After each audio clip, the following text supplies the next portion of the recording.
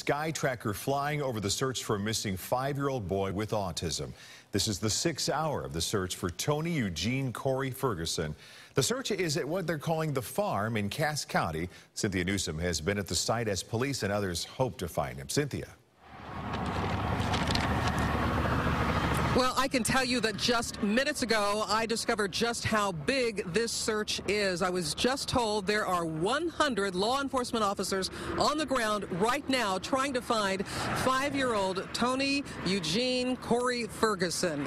And deputies tell us that that includes Water Patrol officers who are looking in a nearby pond. Now, the big concern right now is, of course, time. It's going to get dark, and that's going to make it even more difficult to find the little missing boy.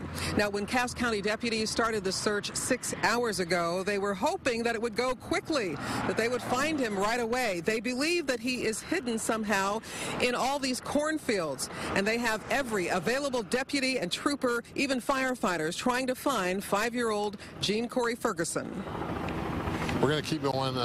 We're not going to stop until we find this boy. So we're just going to keep on going.